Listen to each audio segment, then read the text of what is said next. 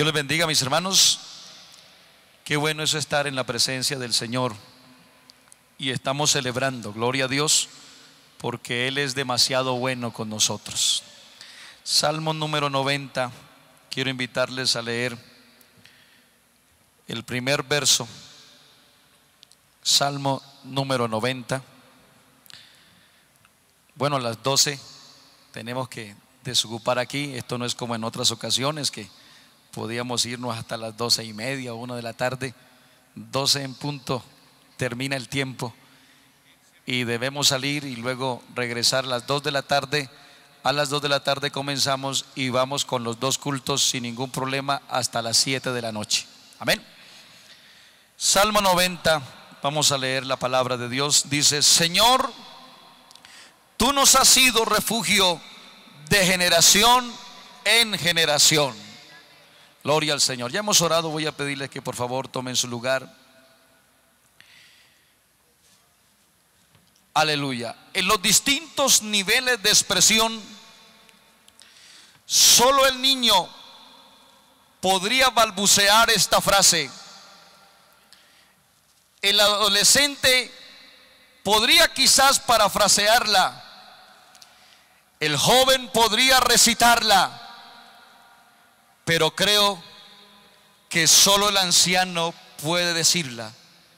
Y quiero invitar en esta mañana al hermano Ramiro Herrera, quien creo que tiene toda la autoridad para decirlo después de tantos años de trabajo y de haber conocido a este Cristo tan maravilloso que nos salvó a nosotros. Y una vez que Él lo repita, que Él lo diga, todos juntos nos vamos a unir y vamos a gritarlo con voz en cuello: Señor, tú nos has sido refugio de generación en generación. Señor, tú nos has sido refugio de generación en generación. A tu nombre, gloria. ¡Aleluya! ¿Habrá alguien que quiera repetirlo en esta mañana? ¿Que quiere decirlo en esta mañana?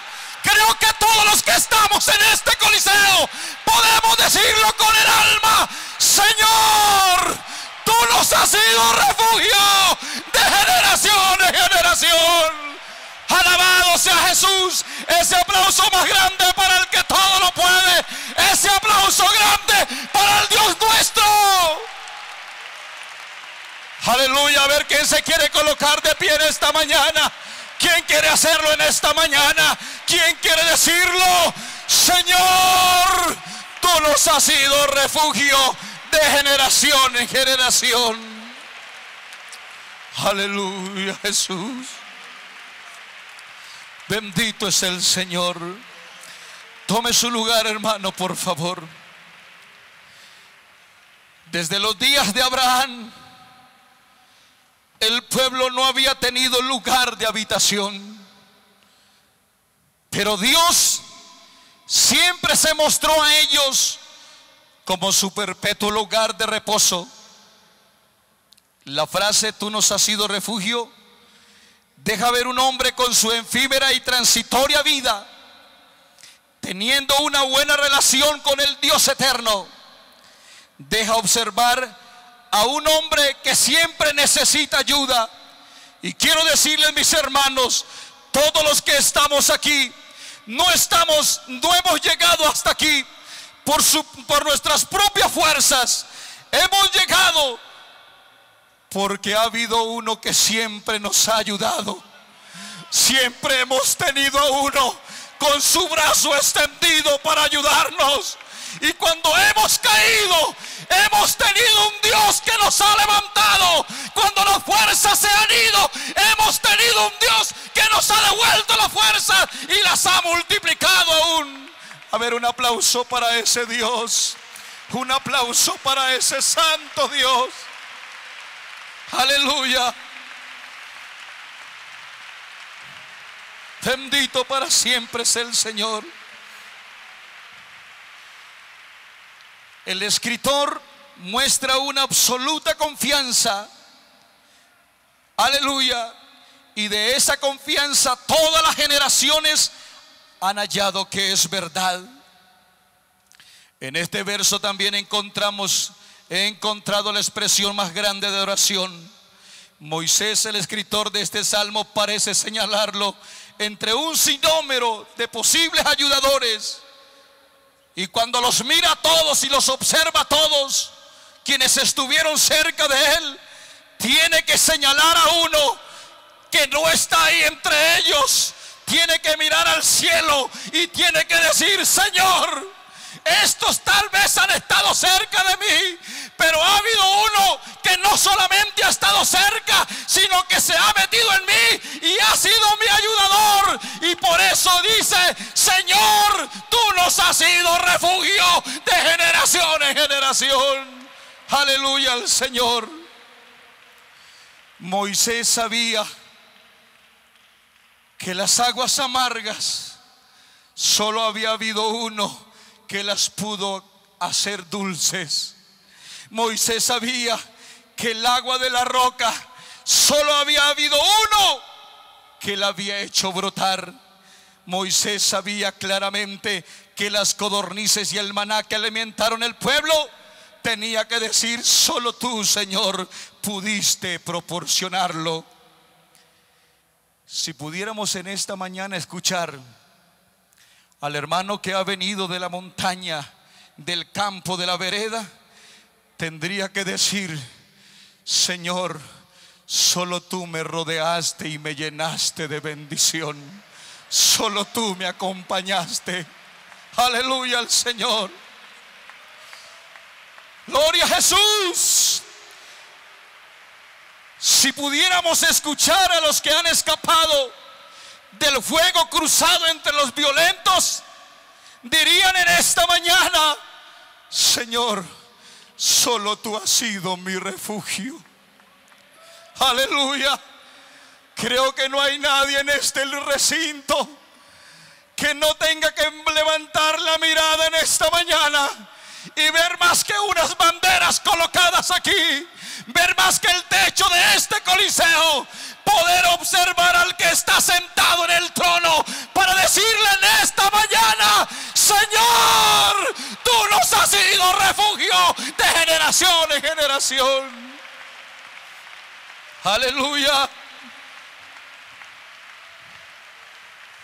Qué verso tan grande, tan pocas palabras que tiene, pero tan diciente la expresión. Este verso me describe a un Dios que no le pasan los años y por tanto no se envejece. Entonces tenemos que oír esta frase que dice: tú, oh Señor, en el principio fundaste la tierra y los cielos son obra de tus manos. Pero ellos, el cielo y la tierra envejecen, el cielo y la tierra se acabarán, pero hay uno que es eterno, que es desde el principio y hasta la eternidad. Ese se llama Jesucristo, el que es nuestro refugio. Aleluya. Bendito es el Señor. Este verso me muestra un Dios que nunca se desgasta y por tanto sus fuerzas nunca se acaban. Entonces tengo que mirar y decir en esta mañana: nos has sabido, no has oído que el Dios eterno es Jehová, el cual creó los confines de la tierra. No desfallece ni se fatiga con cansancio, y su entendimiento no hay quien lo alcance. Él es el que da fuerza al cansado y multiplica las fuerzas al que no tiene ninguna. Me deja ver un Dios que lo llena todo. Me deja ver un Dios que nunca deja de tener misericordia. Mas la misericordia de Jehová es desde la eternidad y hasta la eternidad sobre los que le temen, y su justicia sobre los hijos de los hijos. un Dios que llena todo. La Biblia dice, escuche lo que dice la palabra del Señor. Jehová dijo así: el cielo es mi trono y la tierra el estrado de mis pies. Y bien es cierto que la tierra está llena de maldad, está llena de pecado y de muchas cosas, pero en medio de tantas cosas que se han multiplicado, hay un pueblo, el pueblo de Cristo el Señor, que sabe que la gloria y la misericordia de Dios y sus beneficios también llenan la tierra. Dele ese aplauso a Jesús en esta mañana. Aleluya. Alabanzas a Él. Bendito para siempre nuestro Dios. Aleluya. Un Dios de lejos, pero también un Dios de cerca. Un Dios que es cabeza arriba y es roca aquí abajo. Y usted y yo estamos parados en esta roca. ¿Cuántos están parados en la roca que es Cristo? Aleluya al Señor Jesucristo. Cuando hablo entonces de la palabra generación, tengo que referirme a los tiempos. Y no podría desconocer que el hombre ha tenido sus épocas, sus tiempos, pero también a cada tiempo le ha venido su propio sabor, su propio dolor y su propia angustia. Entonces tendría que mirar a un hombre llamado Faraón.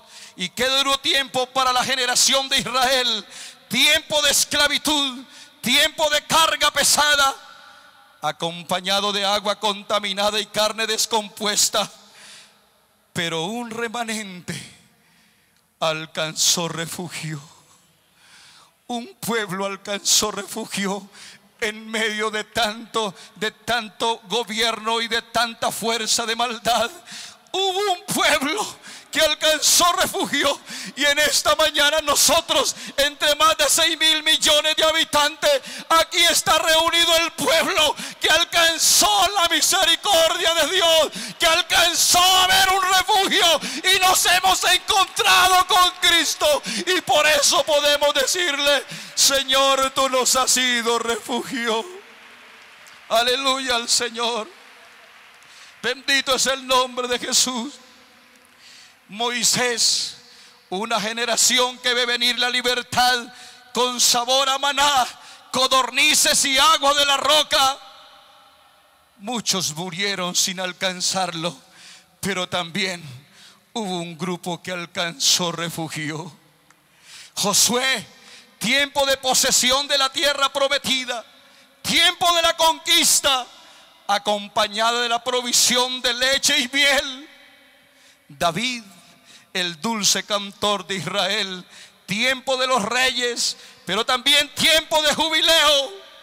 Y permítame aproximarme más a nosotros: Jesús, tiempo de la salvación, de las sanidades, de los milagros, sabor a vino, sabor a alegría.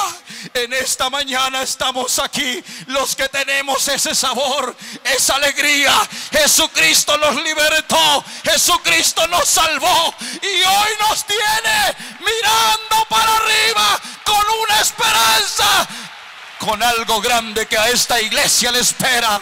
Dele ese aplauso a mi Cristo en esta mañana. Aleluya. Bendito el Señor. Escuche bien, creo no equivocarme, pero algunos de los que están conmigo en este coliseo participarán de algo muy grande. Nosotros, los que algunos años tenemos, tal vez no lo veremos, pero yo creo, hermano, que algunos de los que están aquí participarán de la transformación de sus propios cuerpos para salir al encuentro del que ha sido refugio por todas las generaciones. Aleluya, aleluya. Y si pasaran 70 años más, y y nuestros hijos se reunieran aquí en este escenario, tendrían que decir como hoy: el Dios de papá, el Dios de mamá sigue siendo nuestro refugio, porque Él es refugio de generación en generación, refugio de todas las edades y de todos los años. Denle ese aplauso a Cristo, al que ha sido refugio. Aleluya. A ver, más fuerte ese aplauso para Jesús. Aleluya. Creo que como a Ana nos llegó el tiempo de la canción. Aleluya. Y hoy podemos alabar a Dios por su santidad. Ana dijo: no hay santo como tú. Creo que podemos alabar a Dios por su poder. Ana dijo: no hay refugio como el Dios nuestro. Podemos alabar a Dios por su sabiduría. El Dios de todo saber es Jehová. Y podemos alabar a Dios por su justicia. A Él toca pesar las acciones. Pero me llama la atención, Ana dijo: mi corazón se regocija. Y yo no la veo con su niño en los brazos. No se regocija por el niño que tiene en sus manos. Ella entonces tiene que decir que ella se regocija no por ese hijo, sino por el Dios que le proveyó, el Dios que le escuchó, el Dios que vio sus lágrimas. Y en esta mañana, los que estamos aquí, yo quiero invitarlos: no nos regocijemos por lo que hemos recibido, regocijémonos en esta mañana por el Dios que tenemos, que siempre nos bendice y por todas las edades nos va a bendecir Él. Dele ese aplauso a Jesús. Si usted quiere levantarse de su silla y brindarle un aplauso, un homenaje grande para Cristo en esta mañana. ¡Aleluya!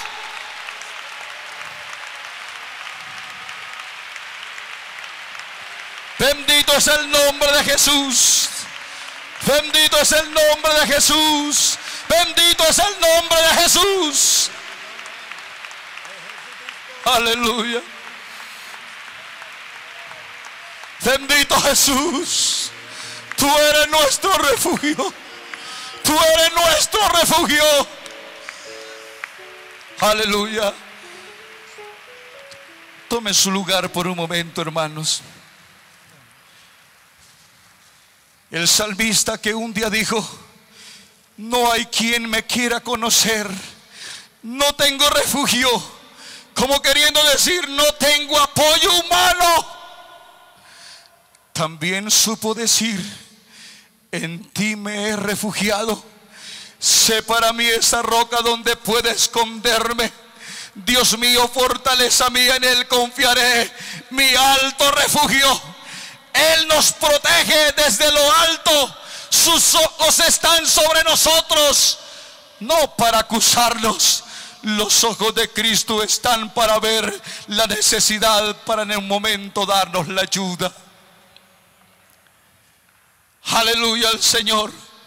¿Cuántas veces usted y yo hemos estado trasegando en este camino y a veces nos encontramos solos, sin ayuda de nadie, sin ayuda de los que están, de los que forman parte de los nuestros, no están con nosotros? Y caminamos como por un desierto solos, pero a cada paso que vamos sentimos el susurro de una voz que usted y yo conocemos, de una voz encantadora, de una voz hermosa. Y cuando gritamos en el momento de la desesperación, entonces encontramos el brazo de Jehová extendido para decirnos: no estás solo, yo te ayudo. Dele ese aplauso a mi Cristo. Aleluya. Aleluya. ¡Qué bueno es Él! ¡Qué bueno es Él! ¡Aleluya! Nuestro refugio no es diferente al que tuvieron los hombres del pasado. Isaías lo describe: he aquí que para justicia reinará un rey, y será aquel varón como escondedero contra el viento, como refugio contra el turbión, como arroyo de agua en tierra de sequedad, y como sombra de gran peñasco en tierra calurosa. Tristemente, los que no conocen a este Cristo maravilloso confían en caballos y en carros, confían en ciencia, confían en tantas cosas, pero nosotros, del nombre de Jehová, siempre tenemos memoria. Del nombre de Jehová siempre tendremos memoria. Aleluya. Oh, mi Cristo, tan bueno que eres con nosotros. Demasiado bueno, Jesús.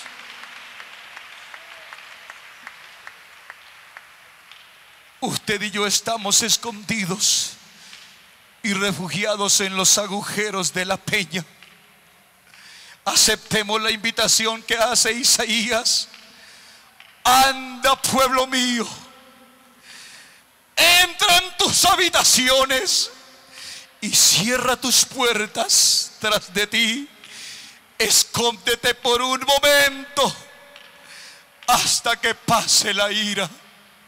Yo quiero invitarles: continuemos, hermanos, continuemos adelante, sigamos escondidos, sigamos metidos en este refugio, no nos separemos de Él jamás. Y si otra convención se celebrara aquí, que siguiéramos diciendo: Señor, tú nos has sido refugio de generación en generación. Oh, Él es muy bueno. Hemos estado escondidos durante estos 70 años en Colombia. Hemos siempre visto la mano del Hacedor, la mano del que hizo todas las cosas. Ahí hemos estado esculpidos en sus manos. Y los que estamos aquí es porque Él no nos ha soltado. Usted y yo hemos querido soltarnos muchas veces. Hemos intentado a veces. ¿Cuántos de los que están aquí en muchos momentos han querido desprenderse de esa mano? Pero la fuerza de la mano ha sido más grande. Y por eso estamos aquí. Porque Él ha sido nuestro refugio y nos hemos dejado esconder por Él. Escóndete un poquito más, que vendrá el momento más grande. Escóndete un poquito más, que traspasaremos el espacio y estaremos con Él por toda la eternidad. Deje que Dios te siga cuidando, deje que Dios te siga ayudando, deje que Dios te siga bendiciendo, deje que Dios te siga guardando, y alcanzaremos a llegar hasta donde Él ha prometido llevarnos.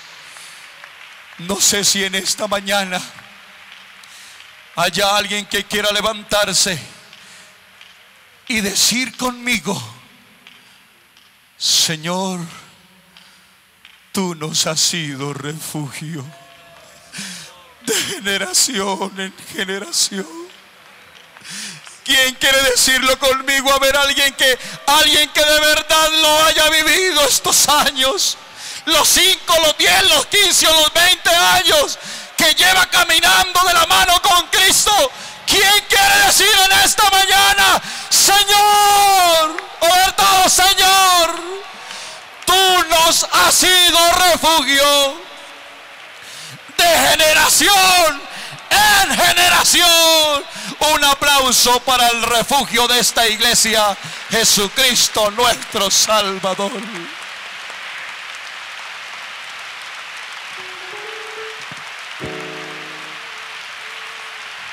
Aleluya.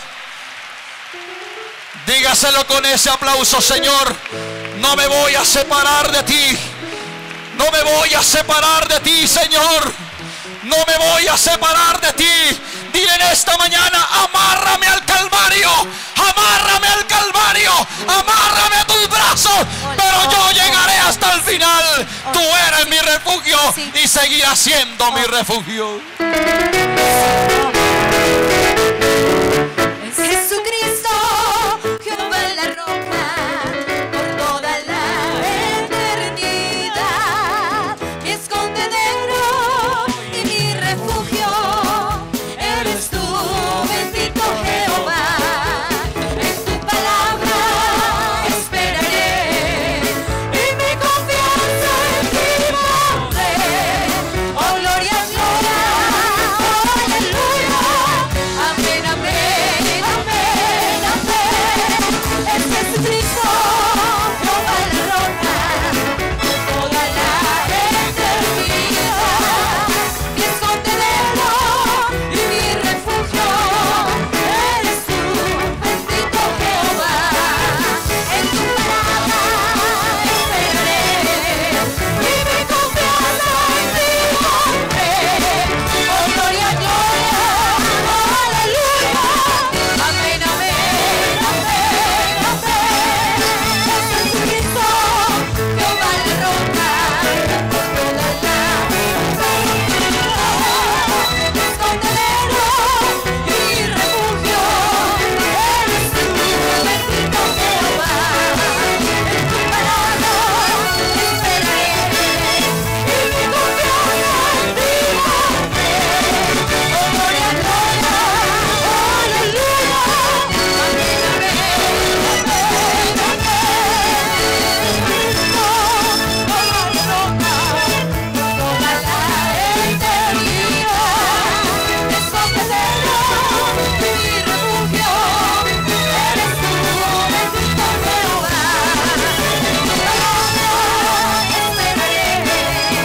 mi confianza en ti pondré. Oh, gloria, gloria, oh, aleluya, amén, amén.